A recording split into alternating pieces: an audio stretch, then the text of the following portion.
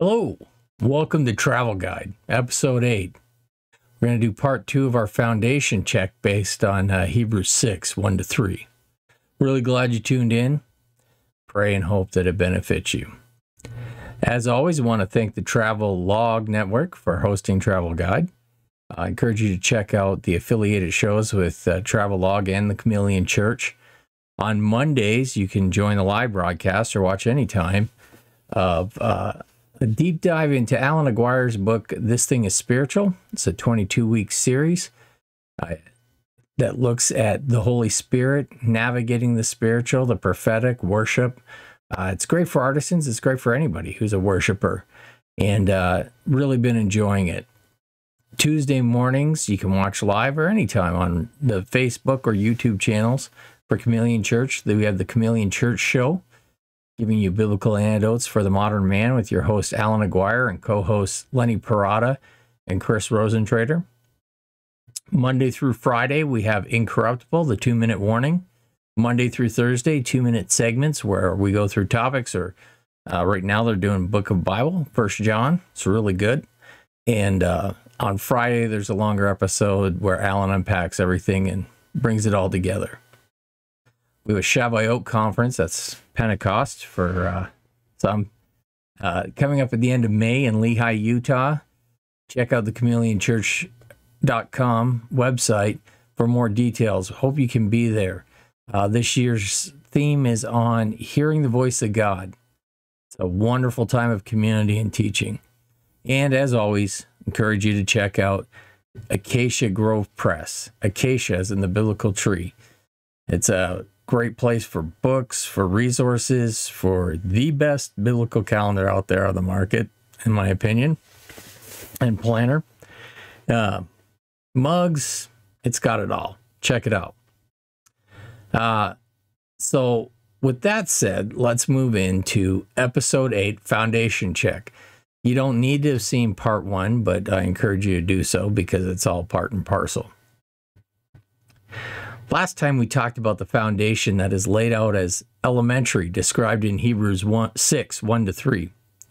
We developed a punch list, as it were, to inspect our foundations of faith, to make sure nothing is missing or in need of a repair or attention, and to stir ourselves up by way of reminder, like Peter said in 2 Peter 1:13. In the previous episode, we reviewed repentance from dead works, faith toward God, and the baptisms, John's baptism, Christian baptism, and the baptism of the Holy Spirit. We continue on now with the laying on of hands, the resurrection of the dead, and the eternal judgment. Again, notice the progression here. We turn away from sin, we put our faith in God, we become immersed in Him, and we will see using our hands in beautiful and powerful ways until we receive our promised resurrection and hopefully eternal rewards. May we be ever so solid in our foundation by His grace in yielding to the Spirit's leading and equipping. So item 4 on our checklist, the laying on of hands. So here's a topic that is not all that commonly talked about, let alone treated as foundational. For most of what I call churchianity, laying on of hands is as best tolerated and optional, but it certainly isn't foundational.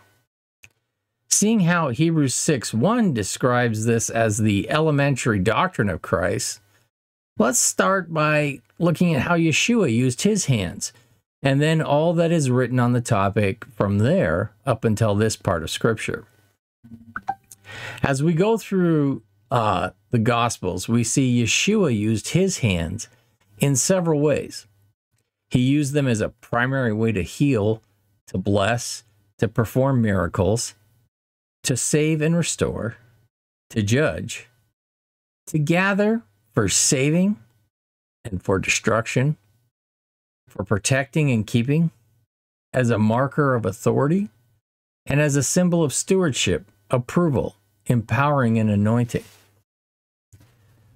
Before we get into the practical ways that he used his hands, let's look at maybe the bigger picture, as it were. Let's talk about hands as positional and authority. There are references to Yeshua being glorified to the right hand of the Father. Some examples of this include Matthew 26:64, Mark 14:62, Mark 16:19, and Acts 5:31. In Mark 10:35-45, James and John went to Yeshua and asked to be seated at the right and left hand of him in his kingdom. Yeshua, well, let's talk about that for a second. I don't want to gloss over that. What does that mean? To sit at the right hand or the left hand? Well, it's a sign of honor and authority. Yeshua was exalted to the right hand of the Father. This too is an example of the right hand being favored. In the case of James and John, to be at hand was a sign of honor and authority. So there is a connection to being at the hand in terms of authority as well as honor. In the parable of the prodigal son, the father puts a signet ring on the hand of the returned son. Now, there's been a lot lately talking in the prophetic world about signet rings. It's kind of cool. But just to sum up that where we're going with that imagery, a signet ring was a sign of authority and representation on behalf of one who was greater. So Yeshua also talked a lot about people and things being placed into his hands by the Father. In his hand we are kept, protected, and sustained. You can reference Matthew 14:30-31, John 3:35, John 10:28, and John 13:3, just as some examples. When Yeshua was on the cross, he cried that into the Father's hands he committed his spirit. John the Baptizer said something interesting too. He said, Yeshua, will baptize you with the Holy Spirit and fire. His winnowing fork is in his hand, and he will clear his threshing floor and gather his wheat into the barn, but the chaff he will burn with unquenchable fire. That's Matthew 3:11b-12. Yeshua also said that he would sort the sheep to his right and the goats to the left. Matthew 25:31-46. In terms of how he used his hands during his incarnation, we see that, or maybe we haven't, but we do see that Yeshua's hands were the primary method of healing, of applying healing even. If you look at passages, and there's a significant number I'm going to list off here, so get a writing stick handy, but if you look at passages like Matthew 8:3, and then 8 verses 15-16, chapter 9 verses 18 and verses 25, Mark chapter 1 verses 30-31 and verses 41-42, Mark 5:22-23, chapter 7 verses 32-35, chapter 8 23-25, Luke 4:40, Luke 5:13, chapter 8 54-55, 13:11-13. In all those passages, we see Yeshua using his hands to cleanse lepers, to heal the sick, to raise the sick and even the dead, to restore people and mobility, to unstop ears, to open blind eyes, and so on. It is very significant that it was through the laying on of his hands that healings and signs were done. This continued after his ascension, when his disciples, filled with and dependent on the Holy Spirit like he was, continued to do healings and miracles through their hands. See Acts 4:29-30, Acts 5:12, chapter 9, verses 12, verses 17, chapter 14, verse 3, chapter 19, verse 11, and Acts 28:8. There is something that is a supernatural transferring or conferring that happens with the laying on of hands. It is how many of the healings and signs were accomplished. I would add a word of caution here, though, and this is just my personal opinion. I stopped short of making it a matter of doctrine, but maybe just take it as a wise or best practice. And that is this. I don't see in Scripture where Yeshua laid hands when casting out demons. He and the others seemed to command the unclean spirits to come out. Note Matthew 8:16. That evening they brought to him many who were oppressed by demons, and he cast out the spirits with a word and healed all who were sick. Also, Mark 9:25-27. And when Jesus saw that a crowd came running together, he rebuked the unclean spirit, saying to it, "You mute and deaf spirit, I command you, come out of him and never enter him again." And after crying out and convulsing him terribly, it came out. And the boy was like a corpse, so that most of them said, "He is dead." But Jesus took him by the hand and lifted him up, and he arose. Again, he touches once the mute and deaf spirit leaves. Maybe I'm wrong, but I think there is a spiritual principle here where that transfer can go both ways. So, well, okay, let's look at another example. Now I'm thinking about this. Scripture talks about how a person can become unclean through touching the unclean. And when you think about the encounter with the woman that had the issuance of blood, Yeshua asked who touched him because he felt power go out of him. Now that ended up being a positive and experience, and he said that the woman's faith made her well. But he also acknowledged that power went out of him because of the touch. So I would say that it is likely a good idea when ministering, especially in the Holy Spirit, to be very mindful of touching and the circumstances in which you do. Also, to be aware of what I would maybe call a reverse transference. That's just my 2 cents. Pray about it and consider it for yourself. As always, don't take my word for it. Test everything.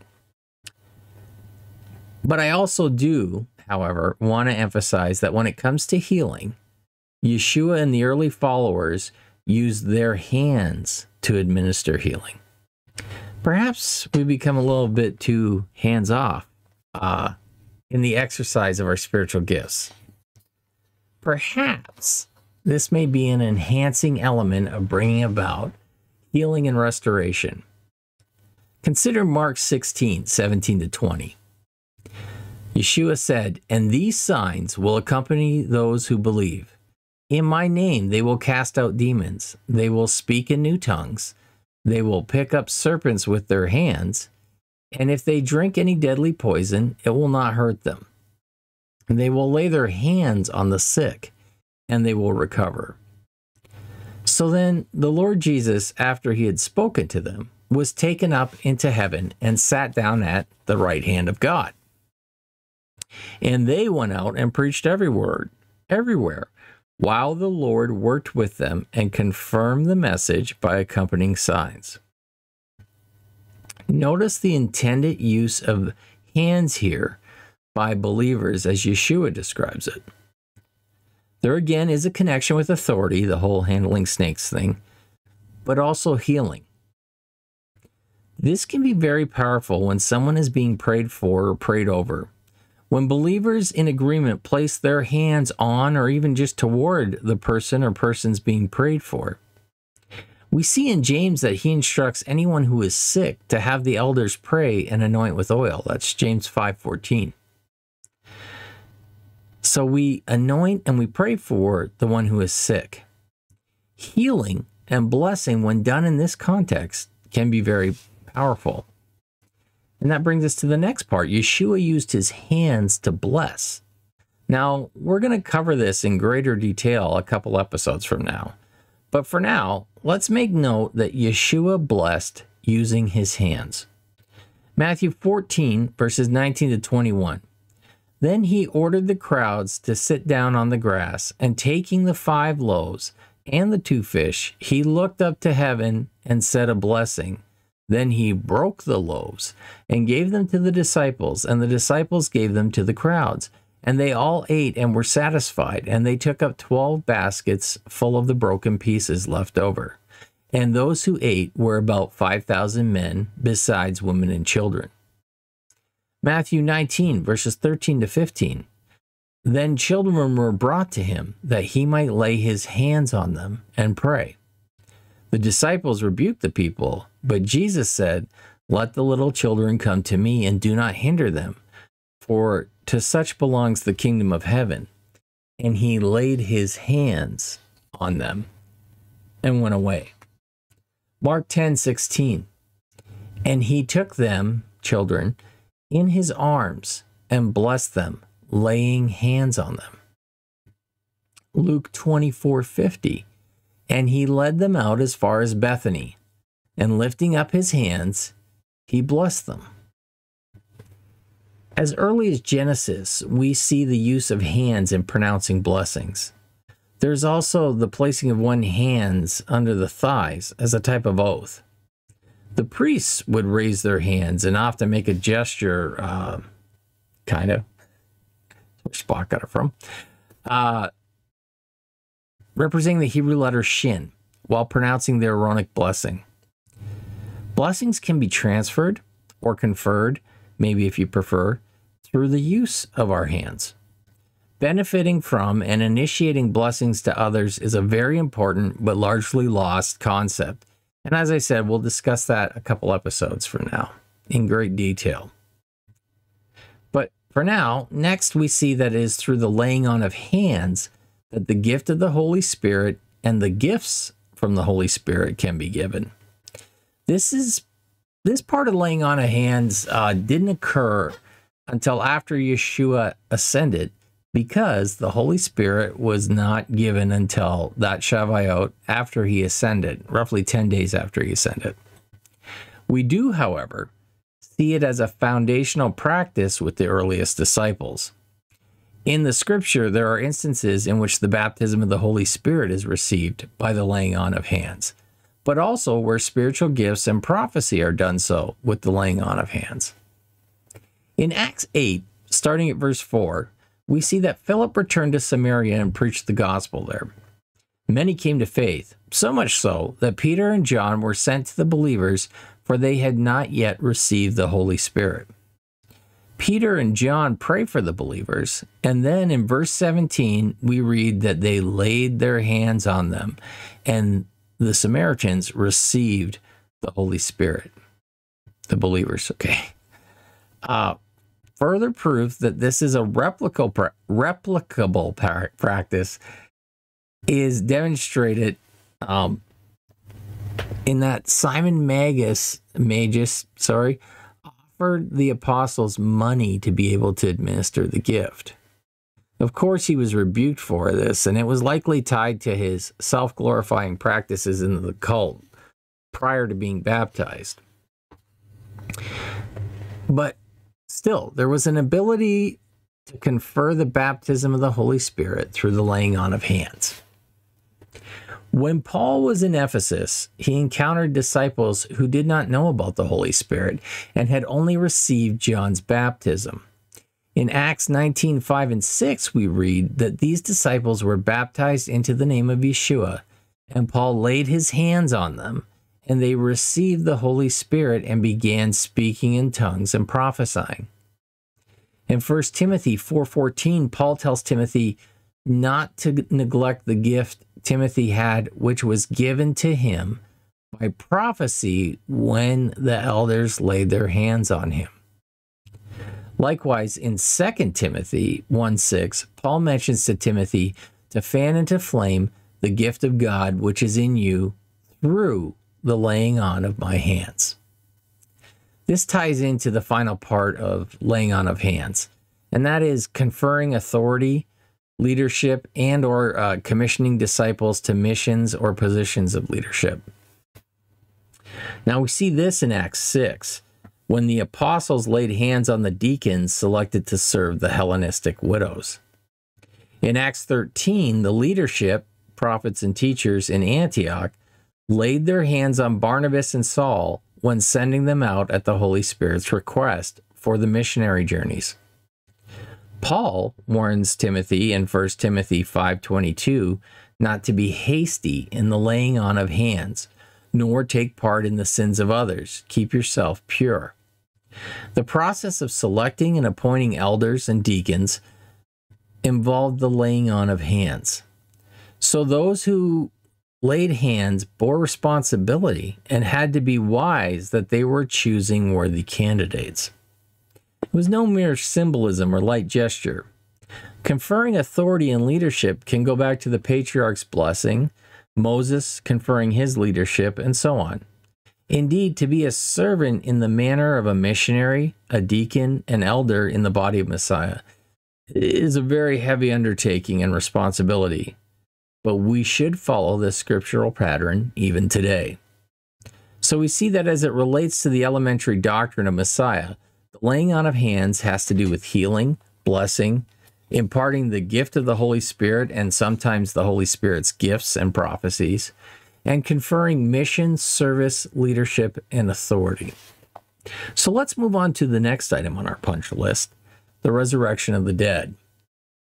Well, the good news is that the resurrection of the dead is fairly straightforward in Scripture.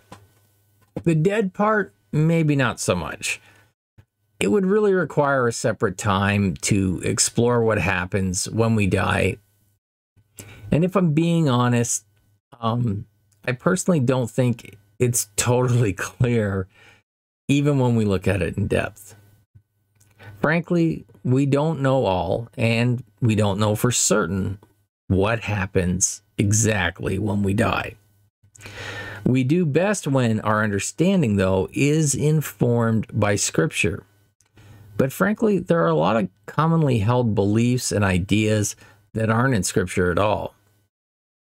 We don't become angels, for instance, when we die.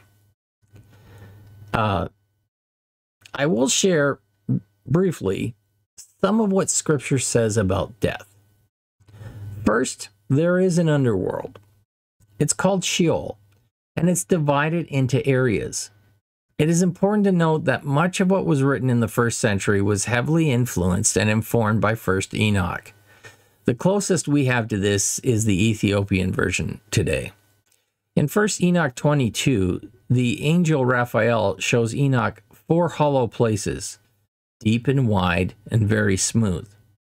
Raphael states that 3 of these places have been created for the spirits of the souls of all the dead of the children of men to be brought there. Raphael goes on to explain that the separations are one's for the spirits of the righteous, one for sinners when they die and are buried, and judgment has not been executed on them in their lifetime, one for the spirits of men who were not righteous but complete in transgression. Maybe you're not entirely comfortable with that, and that's entirely okay. But in the Bible, we read of Sheol, where Jacob said, I think that's the first time it shows up, is when Jacob said he would go down mourning Joseph, and again mourning Benjamin if Benjamin was not returned to him from Egypt. In the Torah, we read of Abraham, Isaac, Jacob, Aaron being gathered to their fathers, or sometimes it's phrased gathered to their people upon dying, as well as Joshua and his generation. It's described that way in Judges 2. Ezekiel 32 talks, it's really kind of interesting. It's a word against Pharaoh. And Ezekiel 32 talks of different parts of Sheol. And there's sections for the uncircumcised. There's those who are warriors and who are there with their weapons. There is further described within Sheol an area of paradise and Hades, which, as you can imagine, is not so pleasant. In Luke 16:19-31, Yeshua told the parable of the rich man and Lazarus. Now, there's contention over whether this is a literal telling or just a story. If you notice, though, Yeshua seems to speak matter-of-factly about the scenario. The poor man is carried to Abraham's side by angels. The rich man is in torment in Hades. He's in flames and asks Abraham to send Lazarus to dip his finger in water and give it to him. Abraham tells the man there is a fixed and impassable chasm between the two parts. Yeshua, when he is on the cross, tells the one thief that very day he would be with Yeshua in paradise. When he rises from the dead, Yeshua in John 17:21 tells Mary not to cling to him because he has not yet ascended to his Father. This was 3 days after the cross. So paradise was not likely heaven where the throne room of God is. Like I said, this is a much bigger topic. In Jude, we see Michael and the devil arguing over the body of Moses. That's not allegory. That's stated as fact. So I don't want to get too hung up on it, though. We can look at it another time. Regardless, what we do know is that there is a resurrection, and those who are in Messiah will be united with him, being raised incorruptible. This resurrection should be our focus and not any other anxieties. The people, even before Yeshua, understood that there would be a resurrection, though not everyone shared in that belief. The Sanhedrin were the ruling religious body in Israel and were divided into two main camps, the Pharisees and the Sadducees. The Pharisees believed in the resurrection, and the Sadducees did not. Even during Paul's persecution, this schism persisted, and Paul used it to his advantage late into the book of Acts. There was an understanding that the resurrection was twofold. The righteous were raised to reward with God, and the unrighteous raised to punishment and judgment. Yeshua taught this in the Gospels as well. When Lazarus died and Yeshua arrived, he said to Martha that her brother would rise again. Martha said, "I know that he will rise again in the resurrection on the last day." Now, this is an important part of understanding what the people understood then. The resurrection happens on the last day, or on Judgment Day. Alternatively, some refer to this as the Day of the Lord. But Yeshua responded to her in John 11:25. "I am the resurrection and the life. Whoever believes in me, though he die, yet shall he live. And everyone who lives and believes in me shall never die." Do you believe this? The foundation here is that Yeshua is the resurrection, and everyone who believes in him will be raised. The first century scriptures continue to give us more details and a broader picture of this. Romans 6:5-11 discusses it, and it tells us that if we have been united with him in his death through baptism, then we will also be united with him in his resurrection. It also goes on to say, now if we have died with Christ, we believe that we will also live with him. We know that Christ, being raised from the dead, will never die again. Death no longer has dominion over him. 1 Corinthians 15 gives us probably the clearest understanding of the resurrection as it pertains to us and our foundation. When Yeshua died for our sins, according to the scriptures, everything changed. Even more so when he rose from the dead. Paul refers to believers, post-resurrection of Yeshua, as having fallen asleep, because Yeshua says, "Everyone who believes in me shall live." Yeshua is the first fruits of all us who are to be resurrected. He rose first, then his coming, important part, the dead in Messiah rise next, and then the believers on the earth on that day are transformed, caught up in the air with the rest, and the return of the Lord happens. Amen. Maranatha. But there is a lot of murkiness and bad doctrine at work today. In the 1800s, Charles Darby, among others, began teaching things different from what's laid out in Scripture. This understanding changes, and what is referred to as the rapture is not the same as what we find in Scripture. There is a teaching that Messiah comes back mysteriously, takes away all the believers so that they don't have to face any tribulation. It involves these believers mysteriously disappearing. Then Jesus comes back again with everyone, and somehow there are other believers on the earth, but the main crowd comes back with Jesus, and all the talk in Revelation and by the Lord in the Gospels about overcoming, enduring, persevering, and then the rest of Scripture seems moot. And there's a bunch of darky, creepy movies made about it, and books, and so on and so on. If you really want to unpack all this and sort it out, I really recommend FAI, Frontier Alliance International, who have a video series taught by Dalton Thomas and Joel Richardson titled The Rapture and the Endurance of the Saints. It's very thorough, it's very biblical, and it's an in-depth treatment of the topic. And it's available on the FAI app or on YouTube. We just can't discuss this at length here and now. So going back to 1 Corinthians 15. Messiah returns at the end and delivers the kingdom to God the Father, and all things are subjected to the Son. When we are resurrected, we receive a new body, an incorruptible one. The body we sow now is a bare kernel of what we will have. We go from being dust-based to heaven-based. This happens at the last trumpet. This likely means during a feast of Yom Teruah, which is mistakenly known as Rosh Hashanah today. But the biblical feast happens on the first day of the 7th month of the biblical calendar. And because it is the only feast dependent on being able to see the new moon for the month, it was often referred to as the time when no one knows the day or hour. Research it. The trumpet sounds, the dead in Messiah rise first, and those who remain will be changed in the twinkling of an eye. Death is finally swallowed up in victory. And this is going to bring us to the 6th item on our punch list, the eternal judgment. This is foundational for a couple of reasons.